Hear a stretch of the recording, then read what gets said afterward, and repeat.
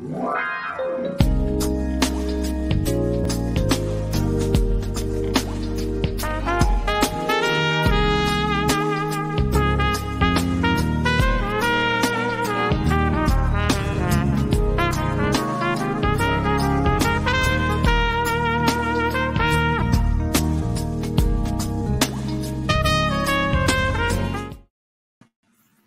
hello, everybody. What you got going on? Hey, it's Ms.B, Positively Ms.B, your spiritual realist, coming to you again on the Priestly Word Network.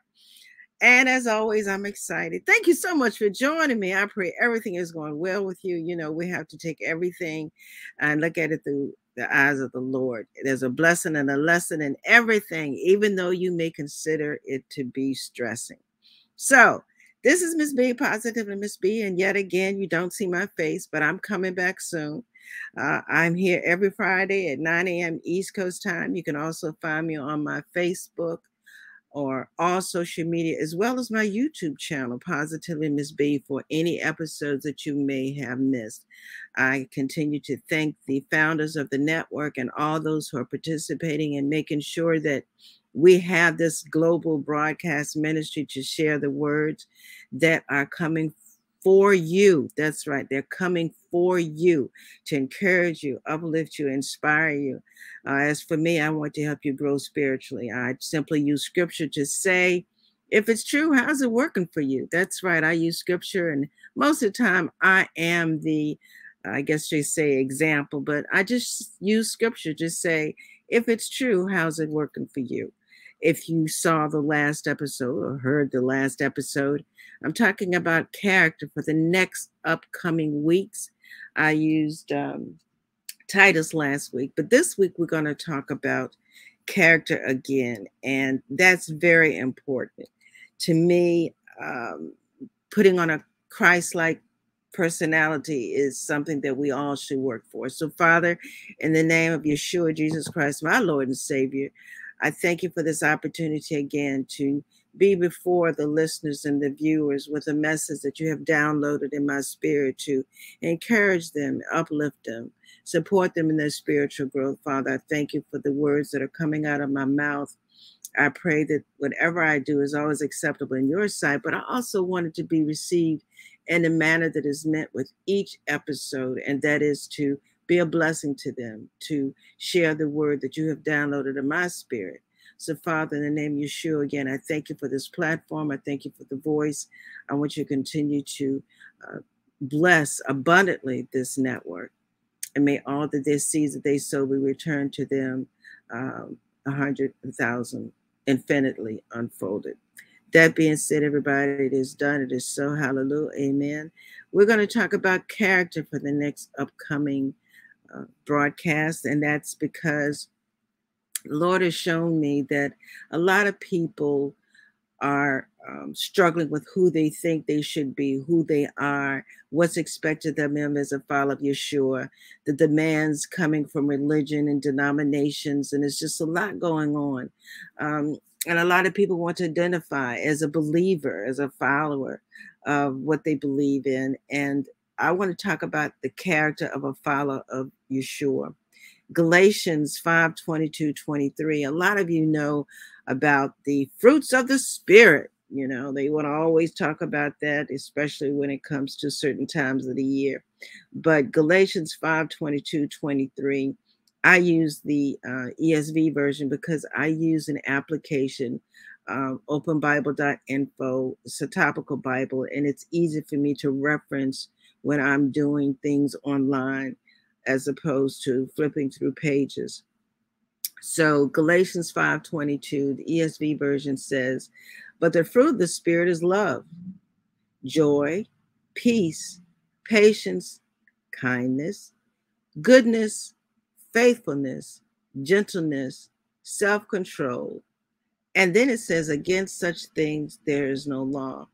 I've done several videos on love. This is not my only interest on Priestly Word Network. I have my own network. I have 2 internet networks, and for years I've been doing podcasts and interviews and So this is not my first experience coming before you. And some of my videos are on love. If you want to look those up, you can go to Benita Claiborne, and then one of my pages is the Storm Talk 365 page, and I have extensive videos there. But let's move forward. Fruit of the Spirit: love, joy, peace, patience, kindness, goodness, faithfulness, gentleness, self-control. Against such things there is no law. But let's talk about character. I talked about character last week, and again, we're going to be moving forward with character for a while. But the combination of traits and qualities. Traits and qualities. Did you know character is a choice? Regardless of the spiritual references or the social, economic, familial impact, who we are, for the most part, is a choice. You choose the type of character the character traits you want to portray. I've done a series on character traits on the morning show with Ms.B. Again, those videos are available as well. But for this purpose, we're going to talk about the combination of traits and qualities that distinguish us as followers of Yeshua, as the creations of Yahweh. Our nature. What is our nature? It is said that we should be distinguished not by what we say, but just how we live. Our distinguishing quality is our spiritual traits, our character trait, our choice for our behavior, our personalities. What is our moral force? How do we carry ourselves as far as integrity is concerned? What's the definition of character as far as man is concerned? It says the mental and moral qualities distinctive to an individual. It says the mental, your thoughts, and moral, your beliefs, the qualities that make you distinct as an individual, but not just as an individual, but as a follower of Yeshua. What are your character traits? You know, they talk about the fruit of the Spirit. In other words, what does the Spirit in you, which should be recognized as Yeshua, the righteousness of Christ that dwells within you, what is the righteousness of Christ that dwells within you yielding? It says the fruit of the Spirit. The Spirit that you allow to control you will yield fruit. In this case, we're talking about Yeshua, Jesus Christ, our Lord and Savior, the righteousness of Christ that dwells within you. But what does it mean when it says it's bearing fruit? What are you saying when you bear fruit? What are you showing other people as far as what you believe in? What are you producing? Are you showing other people the righteousness of Christ, the spirit man that dwells within you? Is he producing fruit? Are you confident in who Jehovah God our Father says you are? Are you confident in the righteousness of Christ that dwells within you enough to let the personality of the flesh to be subdued and the spirit man rise up? So many people say, and I really, it's a popular song in certain ethnic groups. It's a popular song saying in certain ethnic groups. And it would say, Lord, I want more of you and less of me. Well, I don't say that. I say, I want all of the righteousness of Christ and none of me. I want the righteousness of Christ to take full control of my personality. I am the temple of the Lord. I'm housing the righteousness of Christ, and I want him to take full control of my personality, my behavior, my thoughts. I want all of him, because anything that has to do with me is subject to emotions and intellectual influence, and I also am prone to sin. So the fruit of the Spirit that we should be wanting to bear should be the righteousness of Christ, allowing our personality to be representative of him. That is the fruit. And listed scripturally, it says love, joy, peace, patience, kindness, goodness, faithfulness, gentleness, self-control. And then it says there's no law against it. In other words, there's nothing stopping you from doing any of these. There's nothing stopping you except you. So what type of character traits are you choosing to portray as the fruit of the Spirit of the righteousness of Christ that dwells within you? I'm going to skip love because that has been discussed not only on the Preach the Word Network, but on some of my other videos. And I'm coming back to that with a different view on love, as previously discussed in some of my other videos. So we're going to skip over to joy. You know, a lot of people, I'm not going to let anybody steal my joy. Well, actually, the joy of the Lord is permanent. Whether you activate it or acknowledge it, it's up to you. But the joy of the Lord is a part of our birthright. But we tend to confuse joy and happiness. And joy is a feeling of great pleasure and happiness that Jehovah God our Father has given us through the righteousness of Christ, because he dwells within us. Joy is ongoing, but happiness is momentary because it's based on a certain event, feeling. It's just something that can be temporary because it's just a state of being. That state of being could shift at any time based on the environment, the circumstances, your attitude. You're happy as long as you're eating Chinese food. And then when it starts bothering your stomach, that happiness is gone and you're frustrated. So happiness is based on experiences. When the joy of the Lord is a spiritual representation of the righteousness of Christ, an emotional footprint, as you could say, that he stamped in our spirit, if we just allow the joy of the Lord to take control. The joy of the Lord, so many of us are overwhelmed with everyday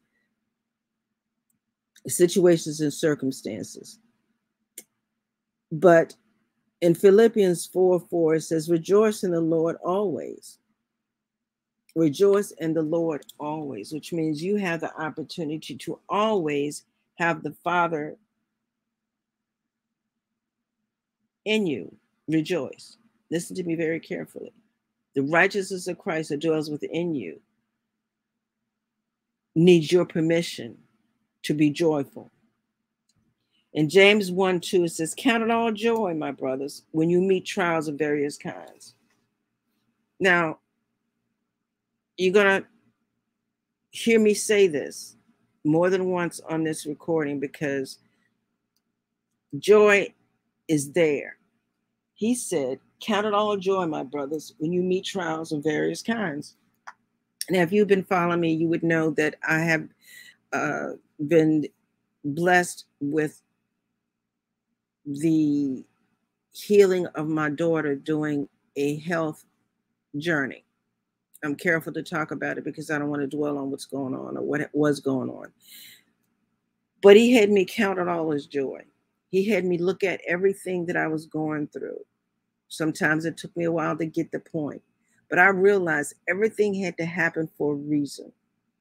And because of faith, my faith and the faith of others in different circumstances, James 5:15 allowed her to go from man's version of terminal to my father's version of healing. So what man said was terminal, James 5:15 gave her healing. And so during that experience, I said, okay, this happened, but why? I started rejoicing because I realized everything happened was to reveal him to those who was taking care of her. She has had such an impact on the medical community that took care of her. Not only that, anybody that has come in contact with her, have heard her testimony, even though it looked like it was not a positive situation, I started rejoicing and said, Lord, you got this. You allowed this to happen because you knew our faith was going to show you to other people, from the doctors to everybody. So I began to say, thank you, Father, for this experience. Because in James 1:2, it says, count it all joy. There's a lesson and a blessing in everything. Did you know there was a lesson and a blessing in everything? When it happens, it's going to take you back.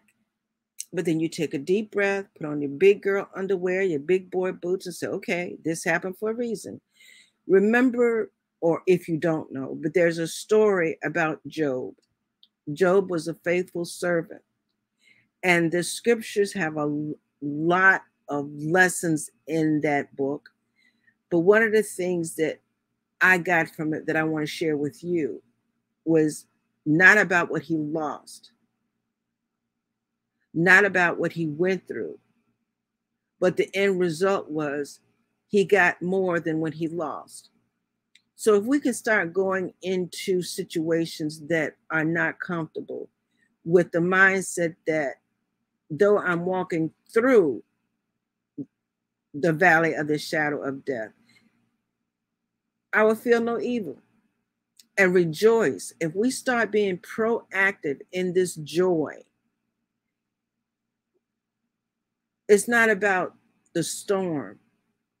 It's about dancing in the storm. Have you ever, as a child, even as an adult, enjoyed just being in the rain and holding your face up to the sky and let the raindrops fall and open up your mouth and like, okay, it may be raining, but to me, it's a blessing. I'm enjoying this.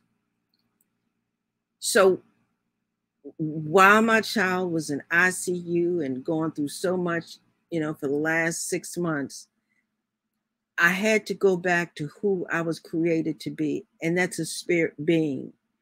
Because as a nurse and as a mother and as a woman of God, I had 3 different personalities going on. And I had to find the joy of the Lord and laugh my way through and praise my way through, worship him, be thankful for everything, trust him in everything, because joy brings gladness and happiness, wherein Satan wants to make you feel broken, hopeless, helpless, weak. The joy of the Lord is your strength. He said, count it all joy when you meet trials of various kinds. So no matter what it is, take a deep breath and say, okay, this happened. Satan is waiting to see how I'm going to respond. I'm going to respond in faith, and I'm going to rejoice and be glad in it. I'm going to trust God. I'm going to get into my scriptures and I'm going to pray his word back to him. He's going to show me and strengthen me through this, what I need to do. Other than that, I will not allow my joy that's given to me by birthright to be interfered with. Remember, joy is permanent and spiritual, wherein happiness is momentary based on events and your reactions to them. The joy of the Lord is real. And when he says that, he's serious. Romans 12:12. Rejoice in hope. Be patient in tribulation. Be constant in prayer. Okay, tornado coming, tore your house up. There was no loss of life, but tore your house up. Power is going to be out for weeks. Water is limited. Roads are blocked by trees. Just think the worst scenario. But you know what? You're still alive. And when you look at what you have instead of what you don't have, then you'll learn how to rejoice in every situation. When you go into the rubble and you see your Bible is still there, you find your mother's picture, you find something that should have blown away and it didn't. You find a room that's still intact and nothing moved. We should start looking at things through spiritual eyes and be thankful in all things. Remember the joy, the fruits of the Spirit, peace, patience, kindness, goodness, faithfulness, all of that. When you put it all in there together, there's nothing that comes at you that you can't handle. Job was there, lost children, lives. He lost everything, even had a nagging wife and a bunch of friends that shouldn't have been in his ear. But he trusted his faith, and Jehovah God knew he was a strong enough believer that he was going to make it through. As we come to a close, nothing happens without his permission. The joy of the Lord is a spiritual gift that's waiting for you to tap into it. How can you be happy at all times? Because James 1:2 reminds us, count it all joy. So, okay, this happened. Now, what am I going to do? I'm going to trust God. I'm going to look at everything through spiritual eyes. I'm going to rejoice. I'm going to be thankful. I'm going to declare and decree the Father's word back to him. And I know all of this has worked out because, see, the word said walk through. He never said we're not going to go through something. He said we're not going to stay. You stay by choice. Trouble don't last always. I know you've seen that song and you heard that. But right now, I don't want to get all off track. We're going to focus on joy. Be excited that the joy of the Lord is there waiting for you to tap into. There's a lesson and a blessing in everything. I don't care how bad it is. Even in that tornado, listen to me.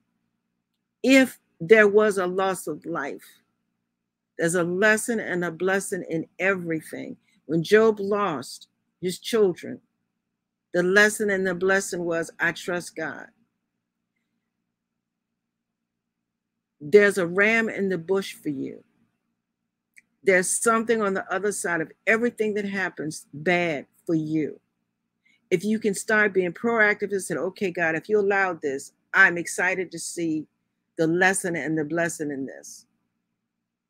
Otherwise, you will be always broken, hurt, dismayed. The loss of life is not easy, whether it's a in the womb miscarriage or a death at any age once it's born. That's natural. Jesus wept. When David was fasting for his son, he wept. But when he realized, okay, my son is gone, the father did not see fit that he should continue life on earth. He got up, took a shower, put on new clothes, and continued along his journey. There's work to do beyond tragedy. And in order to do that, you have to trust the joy of the Lord and rejoice in everything. He said, count it all joy when you meet trials of various kinds. Count it all joy. I'm not making this up. Is it going to be easy?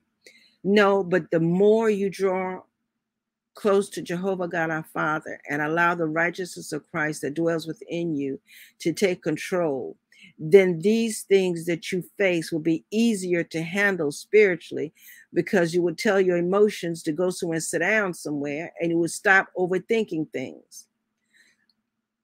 There's always discussion about Adam and Eve and the apple. But let me just say this. Adam and Eve and the apple. The main thing that got them was their thoughts. Eve overthought everything. The Satan was like, sure, you want to be just like God. Eve was like, well, this must be from God because serpents don't talk. And so she overthought, and she allowed herself to become vulnerable to what the spiritual entity was saying. You overthink yourself, then you give your thoughts over to the wrong thing. Now, when it comes to Adam, there's other versions, and I'm not going to get into that, but let's just go with what you believe to be true in the King James versions, that he knew better. But he allowed his thoughts to say, well, if nothing happened to my wife, maybe this is okay. He overthought. He should have just stood and say, no, I know what my daddy said, and that's the way it's going to be. Once you come into agreement with your negative thoughts, then it takes control. He said, count it all as joy. Don't allow your thoughts to overwhelm you, to control or override your spirit man. When it comes to being joyful, don't let your emotions and your intellect override the joy of the Lord. There's a lesson and a blessing in everything. Get your emotions together. Like I said, Jesus wept. A lot of stories in the Bible showed you how people had to have emotions, but they got over it. Put your big spiritual underwear on, your big spiritual boots on, walk through that valley and rejoice. The murmuring and complaining that the people in the wilderness did stopped them from going into the promised land. The quicker you get over your murmuring and complaining and your sadness and bewilderment, the quicker you can get into the true blessing of why things happen. There's going to be a lesson on doorways and permission spiritually to allow things happen, just like with Job. But we'll talk about that. But this is Ms. B, Positively Ms. B. I've been talking about character, and we're going to talk about character a little bit more. And I pray that you understand that the fruits of the Spirit, including joy, is there for you to tap into. You can find me on my YouTube channel, Positively Ms. B. You can find me on all social media. I'm getting better at that. And again, I have some technical difficulties while you're not seeing my face, but look forward to that. Every Friday at 9 a.m. on all the various platforms that the Preach the Word Network is sharing us on, Roku, Apple TV, Amazon, it's all over. But again, I'm trying to build up my contact on social media. So that being said, look forward to you next Friday morning at 9 a.m. East Coast time. Thank you.